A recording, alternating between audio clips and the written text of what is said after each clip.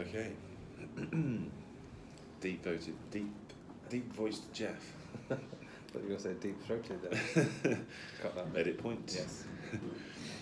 Oh, cheers, Sam. Cheers. Nice to see you again. It's been a while. It has actually. Yeah, apologies to our podcast subscribers. We maybe a failure bow is due. We've been a bit slack, haven't we? Well, not so much slack, but we did fail in our recording. So we did have one due to go out, but Yes, the quality we did. was not high enough. Yes, didn't meet our definition done. We asked various experts to come in and help us with it in post-processing, but we couldn't get it to a point where it was releasable. So to spare your ears, we decided that we wouldn't release it.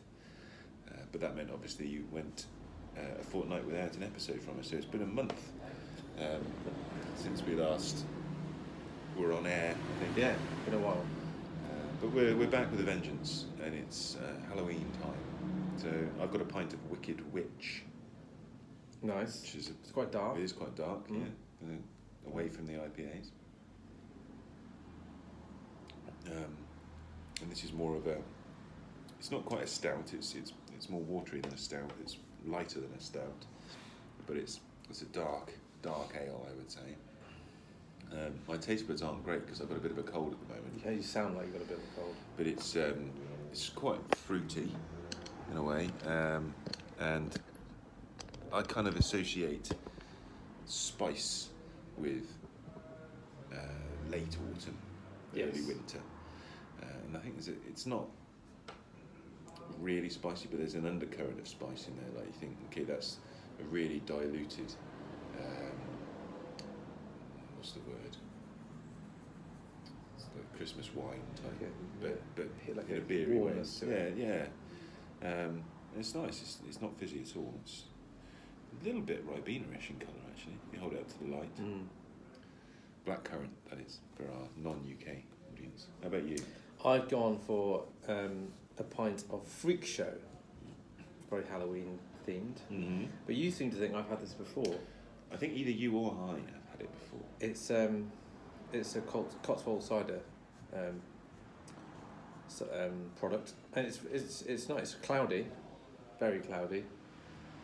No fizz to it at all. I'll tell you what. Here's an idea. Sorry to interrupt. If we have had Freak Show on the podcast before, and anybody can tell us, the first person to tell us the episode that it was in, if they're right, we will send you an Agile Pubcast T-shirt. There you go. So cloudy. Instant competition. Cloudy, flat. It's. I mean, it's not that strong actually. It doesn't hardly taste strong at all. It's got a bit of quite an agricultural taste. Somewhat a bit scrumpy. A bit of dirty taste. Not in a bad way. Just in a bit more of a rough taste. Do you like that? No, I think I prefer something a bit cleaner, a bit crisper. Okay. You like the glass though? Yes, we've got for the benefit of people who can't see the video, it's Cheltenham 2019 Real Ale Festival glass. It's specially printed for their festival. And we are in. It's got the pub on the glass as well. We're in the Sandford Park Ale House in Cheltenham, so we do like our real ale in Cheltenham, and they have their festivals. Although this is a cider. When was the festival, Jeff? Well, they had more than one. Doesn't say here. So I don't know which one it was, but given the fact that it's got a witch on there, I would say it was the. Must have been recent. It was the half-term sort of Halloweeny festival rather than the spring one. So yeah. Did you get up to much for Halloween? Do you do Halloween? I do. Yeah, I like getting dressed up for Halloween. I go all out. Those of you will perhaps some of you will remember my costume from a couple of years ago. I actually gave a talk at a that was in user Dublin, group wasn't in it? Dublin. That was in Dublin. Dressed as the Joker, with costume and makeup and. But this wasn't Joaquin Phoenix Joker. This was who was it? Who was the guy? Jared Leto. Yes. Is that him? Yeah. Well, I haven't seen the new one yet. Still. Yes. So no, it was and my wife went as Harley Quinn. So that was our get up 2 years ago. This year I went as a werewolf. So I had the eyes, the contact lenses, and the fake teeth stuck on teeth, and How long were you in makeup this year? About an hour and a half, 2 hours. In the seat? On and off, so a bit of costume, bit of makeup, bit of hair. Yeah, it's good. I like it, and had a good night. Yeah, good night. So this was what was the best in show at that party you were at? What would you say? Well, was there was best costume you saw. There was a very good Freddy Krueger. Was there? Very good Freddy With Krueger. the rippled face Yes, and yeah. I was trying to think. He must be wearing something. It's not like a mask that you put on. It was almost like he'd had it stuck onto his face. Really? Like, yeah, it was skin tight. As it were. Oh. Looked very good. I think that's possibly my worst type of party I could ever go to. Oh, really? Why is that? Well, you know me. I scare very easily. I don't True. like anything. I don't like darkness too much. Don't like suspense. Don't like that. Don't like being. But it was all out in the open. There was no sort of jump scares. Wasn't there? No. People hardly round corners. No. They were actors, live actors, but they were out in the open. They weren't. Did you ever go on a ghost training when you were a kid and there was people actually in the... Yeah, I didn't like that either. No. That's probably there's a deep-rooted childhood memory in all this. Yeah. That's probably why I'm scared of monsters and things like that and jumpiness. So it's not the masks as such. It's not... No, I don't think so. It's the threat of being made to feel nervous. It's funny, isn't it, how fear is something that we want to stay away from, but we're also drawn to. You know, we watch horror movies. Well, you do. I don't. Well, you do, just with the sound off and with subtitles on. That is true. That is true. I do watch horror movies with the sound off. But we'll go on roller coasters and we'll go to Halloween parties. Is it adrenaline? Is it a hormonal thing? Yeah, probably. I don't know enough about it, the science of it, but I would say it's probably some kind of rush. Yes. Also, I think possibly a challenge thing. You know, that idea of challenging yourself, putting yourself outside of your comfort zone a little bit. I think human beings are naturally drawn to that. There is a thrill to it. It's possibly the forbidden as well. The dangerous. We do shy away from it, but we don't. We kind of invite it. Shock. As well. Yeah. I went to watch the Blair Witch Project. You seen Blair Witch? So this was when I was at university. This must have been 98, 99, something like that. Okay. Went to watch it on Halloween. I think it came out at Halloween. I think I sat through it. I was very brave. Yeah. But my girlfriend, now my wife, had to walk out. She couldn't sit there. She was too much.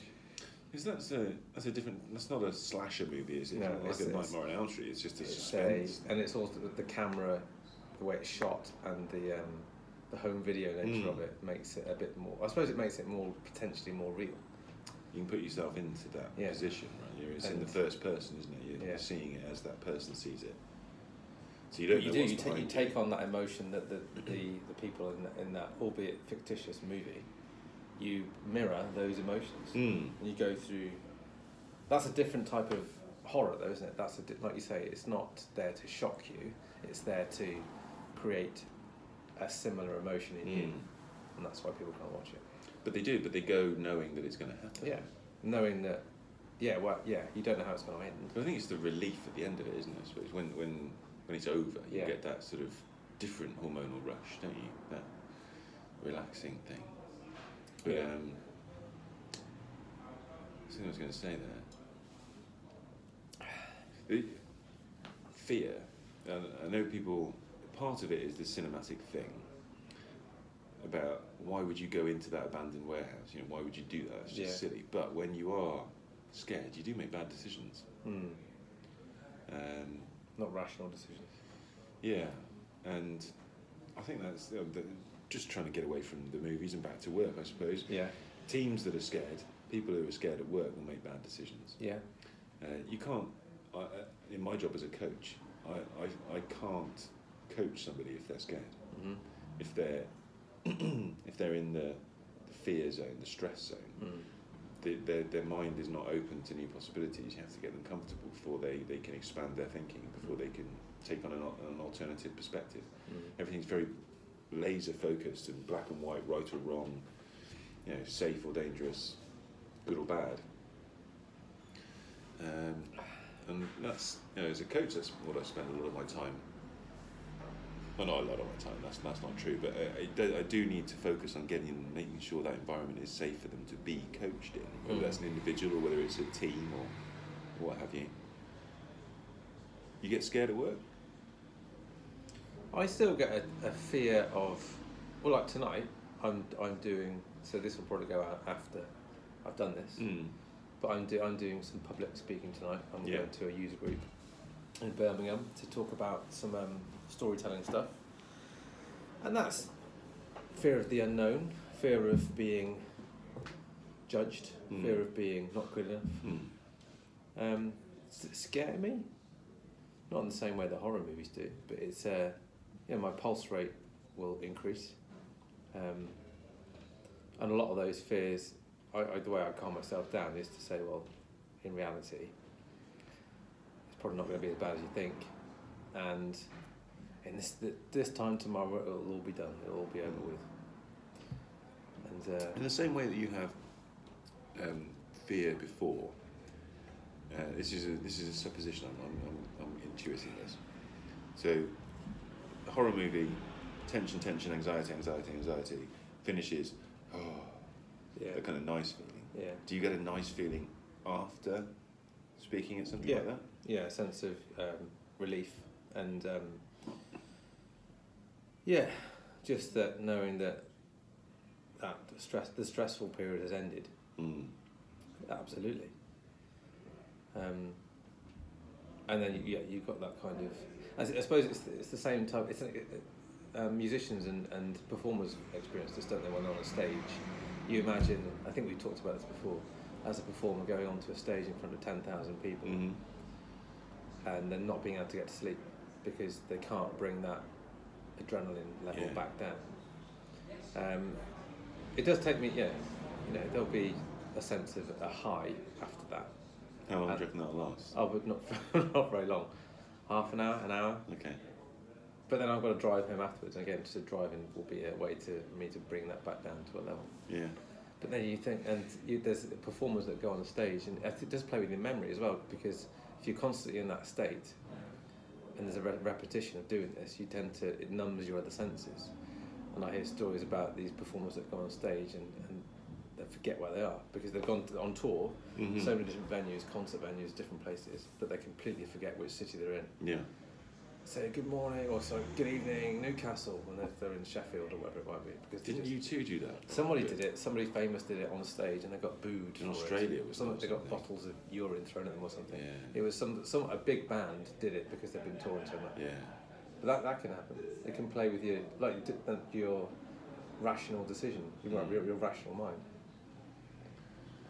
But that's probably a fine line between tiredness and adrenaline. Well, I think there's also monotony in there as well, isn't there? That yeah.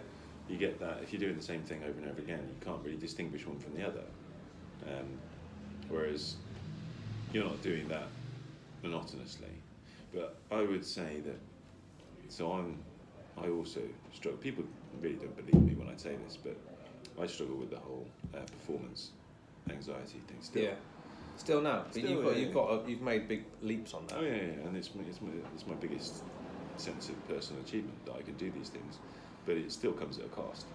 But what was I saying? The monotony. You sound like monotony. Yeah. So there's an element of if I became so comfortable with it, it would be boring. And the fact that I know I need to. Practice a new talk, share some new information, go to a new crowd, that pushes me. And alright, it's stressful, but it gives me, I have a different, you can have your burnout with overstress, but you can also have your rust out, can't you, where it's just things are too easy. Yeah. And so it runs into interesting things. So I'm pushing out this talk that I'm doing tonight is largely new material. So there's an added level of fear with that. I'm saying things that I might not have said in public before, or it's material, exercises, whatever it might be. A lot of speakers at a lot of conferences I've seen will literally roll out the same message. And what I would say, that's So it sounds, you said monotonous, but there's an element that people go to a Billy Joel concert or a Rolling Stones concert. They don't want to hear new stuff. They want to hear the old They stuff. want to hear the old stuff. Yeah, but we're not performers. People don't sing along to our stuff, do they? Really? I don't know. Do they?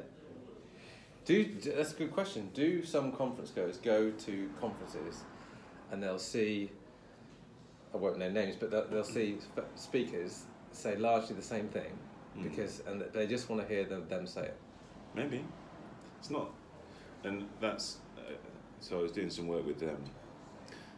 I was invited in to give a talk at a large telecoms company recently at the launch of their internal product owner community.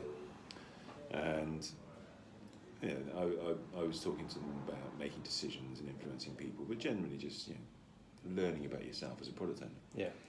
And saying that you should be a little bit stressed as a product owner. Yeah. You should feel under a little bit of pressure, because if you're not going to make anything great. But this, what were you saying before that? I wanted a link to what you were saying.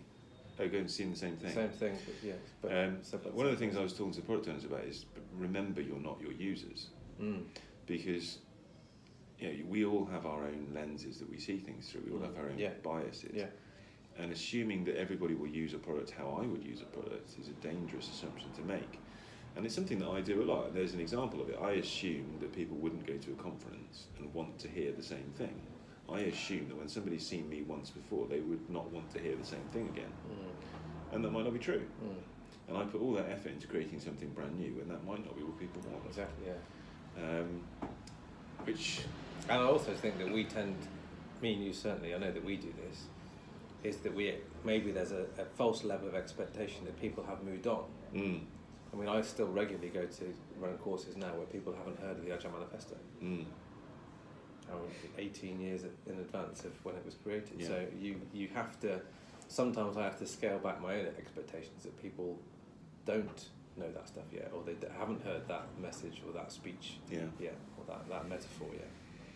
There is a comfort in knowing what to expect, a big comfort. So if somebody's at a stage, yes, you on the stage, and I'm using the stage perhaps literally but also metaphorically here, you on the stage, there's a pressure to perform and an anxiety, but the people being presented to have anxiety as well. If you ever go to a comedy gig and the comedian on the stage is dying, not literally Tommy Cooper-esque, but the jokes aren't landing, that's an uncomfortable feeling for the crowd. Yes. And a musician that forgets their lines or something, that's really uncomfortable for the crowd. They paid their money, they want to enjoy it, they want to see what they want to see. So there's an element of pressure there as well. And so knowing what you're going to get and getting what you know you're going to get is a comforting experience. Yeah. And we do a lot of work in helping people and teams and organisations change. And I said to this product owner community, whether you like it or not now, whether your job title tells you this or not, you are now a leader. You are a leader in new ways of working. You're a leader in how to build products and how to work and how to work with people. People are going to be paying attention to everything that you do and everything that you say. And if you can provide a certain level of comfort and a certain level of security by being predictable. Yeah. If I know what I'm going to get, I know the kind of pool, generally speaking, I know what I'm going to get with you. Yeah. But every now and again, you will need to act differently. Yeah. And that's okay, and it's needed. But that being that continuity and change at the same time, meeting people where they are, one foot in point A and another foot in point B, if you like. That's a way of helping people come along with you, not expecting them to make the leap to something brand new. It doesn't make it a bit that didn't really. That's a bit waffly. Does that make sense? No, it makes sense to me. Yeah, absolutely. But I was going to say something else about monotony. You hear it a lot, don't you? About there's a that's what complacency, cockiness, whatever you want to call it, expecting that things will always be as you've done them before.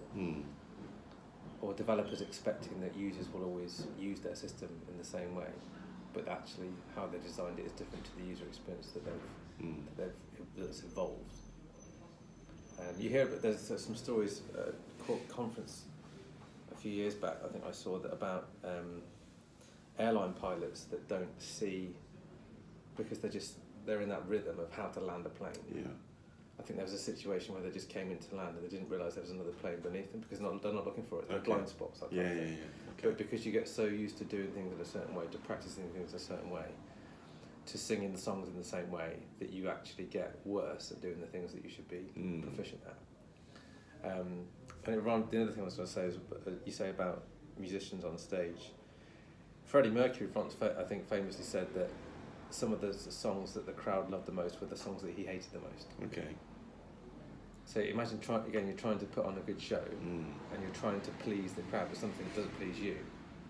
Well, here's something. So we've come full circle. Yeah. Back to masks. Yeah.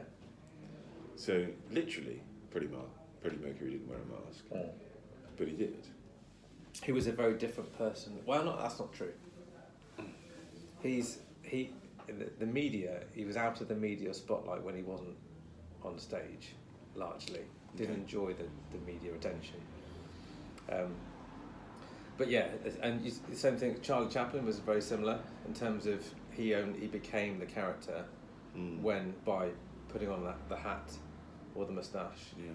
He couldn't. He was. I think he even quoted. He couldn't think like Charlie Chaplin until he put that mask on. Keith Lemon with the bandage. He's alternative persona. His real life. What's the name for that? Is it a crutch? Is it a prop? What's the? I don't know. Because it's a metaphorical mask, isn't it? It's a symbol. Yeah, it's a physical symbol. Yeah, it allows you to. It gives you permission, or some kind of anchor, I suppose, to get into that character. So I used to do that to a degree when I used to work from home at BT.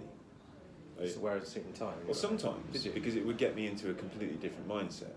Because if I got up and I just threw a t-shirt and shorts on or something, I'd still be kind of slack. Yeah. Which in some cases is a good thing because I could be more creative, perhaps. Perhaps feel more relaxed and free flowing. But if I wanted to be more formal, more disciplined, then actually the clothes that I wore would have an impact. Really? So will you be, when you're talking tonight, will you be wearing a metaphorical mask?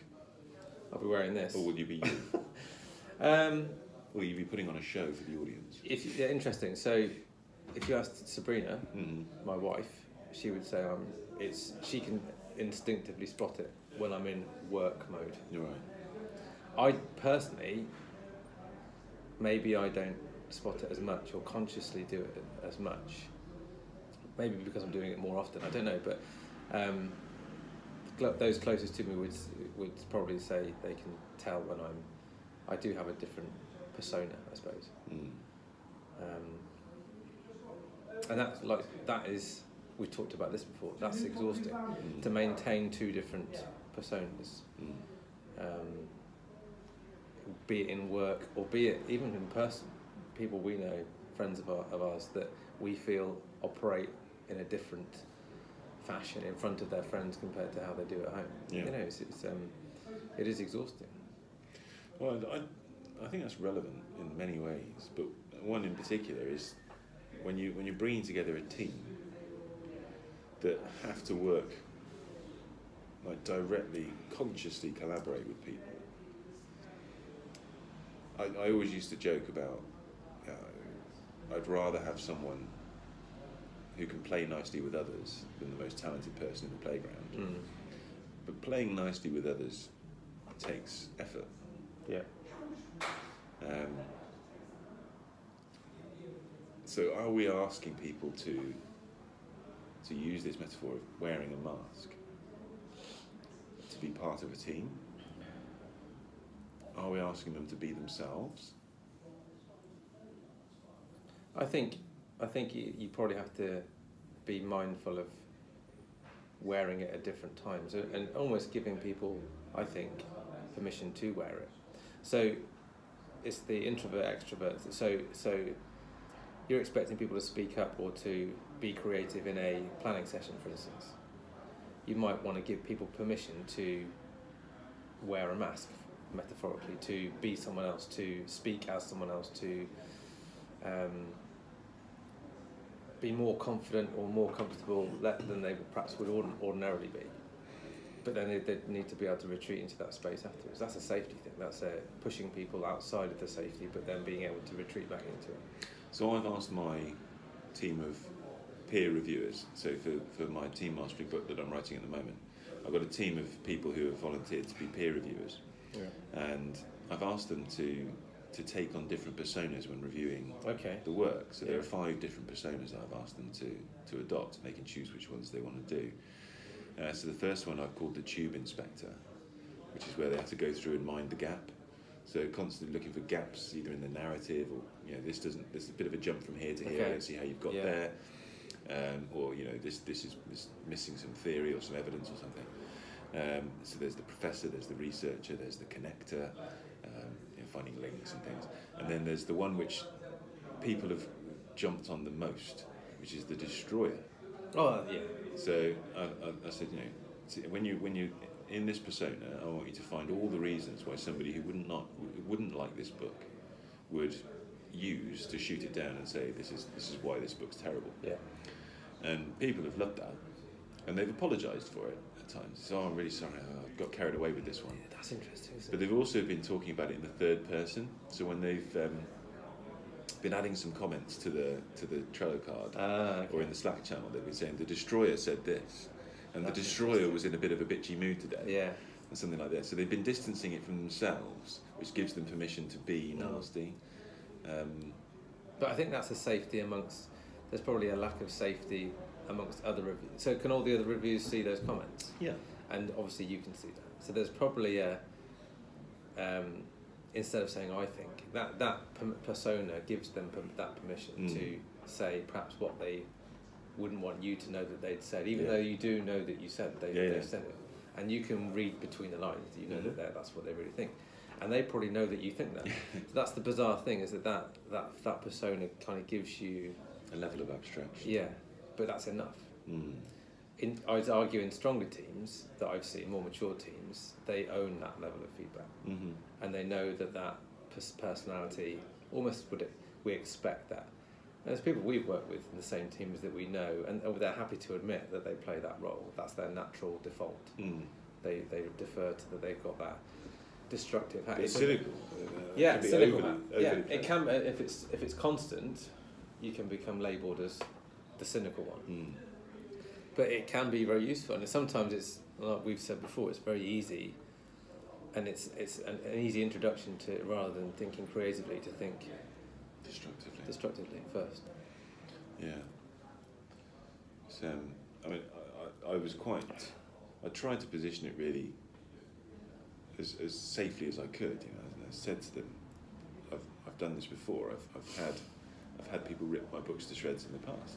It brings me to tears, but I know it's needed, right? Yeah. So rest assured that I will be looking at this with my big boy pants on, and I'd much rather have that than release something that hasn't gone through that level of scrutiny. So they're providing me a really valuable service. Yeah. And I would rather receive that feedback from a safe audience than the wider world, when I can't change it. So, it's. Of all the 5 personas, that's the one that people have jumped on. The easiest one, yeah. Well, the most popular one, maybe not the easiest, but certainly. We do. I think there's also an engineering element to this as well, is that we do like to see the problems in things. Well, it's easier to, isn't it? It's easier to say why something won't work than to come up with a viable solution that will work. It's easier to chip away at, list all the things that could be wrong rather than what could be right. Yeah. Interesting. Is there any other links between Halloween and Agile? I think let's talk about my wife. Always talk about my wife. Sabrina doesn't want to. We had some interesting conversations around Halloween. She doesn't want to do it. She doesn't want to be associated with it. Okay, because of its pagan. Because of history. Largely because of its history. And some other friends we spoke to said didn't agree with it again, because they described it as pretty much begging. Yeah. You're walking the streets begging people for sweets. Yeah. So they don't agree with it from that point of view. not from a historical point of view. But again, it reminds me of this whole thing around the agility, the snake oil thing. Thinking that people, I'm pretty sure. I mean, I speak to one of my good friends who did some training last week. He said he was accused, in not so many words, of being a snake oil salesman. Okay. Saying this can't be right. You're pushing us down here. There's something that evangelizing about something that I don't believe in. Fundamentally, don't believe in. And I still think, even now, 18 years on, that is still out there. The perception that me and you are just salesmen. I'm a terrible salesman. Well, in the US, in the USA, Halloween is big money, isn't it? Halloween's massive. Costumes. Yeah. The The commercial element of it is as big as Thanksgiving. Would you say, in terms of its popularity? I genuinely don't know. It's enormous, but there's a lot of money in it. People could say the same thing about Agile. But so I'm focusing on a little bit of the positives here. The one of the interesting things. So we're not a particularly strong community where I live. We don't really know each other that well. We don't spend a lot of time because it's quite a transient neighbourhood. So people will stay there for a couple of years and then leave. Yeah. And so we don't really know our neighbours that well. I think most people think there's not really much point because people aren't going to be there for long. We've been there for 11 years, and some people will be, but most of them not. And we found it an opportunity to get to talk to some of these people as they were coming around, bringing their kids round. And it was a nice social aspect, even though our kids are different ages and things. It was kind of a leveller in many ways because everyone likes sweets or fruit, common ground. And I've heard the begging thing before. I don't get it because people are expecting it, and it's part of the fun, you know. People are expecting it. So this is something. I mean, I took my kids out trick or treating because Sabrina wouldn't do it.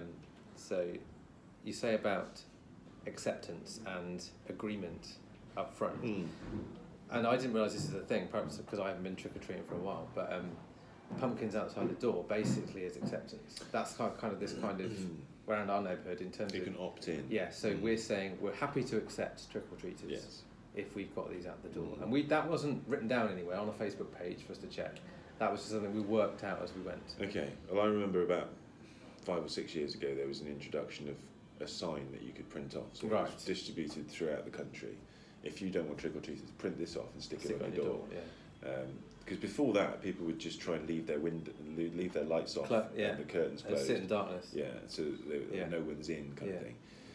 But I think that the whole trick thing has fallen by the wayside. Oh, absolutely. Years ago we did have our house egged. I don't know why, because we were still giving out treats. Because they'd run out of people. Maybe they just run out of people to throw eggs out. Or it was an opportunity to throw some eggs, but you don't. Really... My kids weren't. They just wanted the treats. They weren't prepared. If anyone had said trick, my kids would have known. Well, how does that work? It's a night. We are running out of time slightly, but so I went trick or treating with the kids, and just to show you the level of commitment that some of the people in my neighbourhood went to. We went to walk down one street, and there was a toddler just in front of us who was doing a few houses ahead, so we were kind of following them to a degree. And they walk up to a door, and all we heard all of a sudden was boom, really loud. And of course, it was quiet at the time, now you hear it a lot. And there was the owner of the house, the dad of the child who lives in the house, had dressed up as a bush. No joke. He'd positioned a chair just right by his front doorstep where the kids would come right up next to him. He had completely covered himself in greenery and foliage, immersed and kind of got into a small ball. And as soon as the child, and this poor kid, must have been 4 or 5 years old, and if that was me, about the whole thing about being scared by horror movies, I would have probably punched him in the face. Absolutely scared the bejesus out of this toddler. But this dad, I said to him, why are you doing this? He said, well, I only get to do it once a year. It's like he had genuinely enjoyed the whole spooky, jumpy suspense, the thrill. He loved that, the scary element of it. I'll tell you what, he was probably scared as a youngster, now he's taking it out on the next generation. There's a deep-rooted childhood story behind that. But yeah, brilliant dedication to the fancy dress. Dressed as a bush. Scare the producers out of me, honestly. All right. Well, I think that brings it to a close. Happy Halloween. Happy Halloween, everybody. Until next time. Cheerio.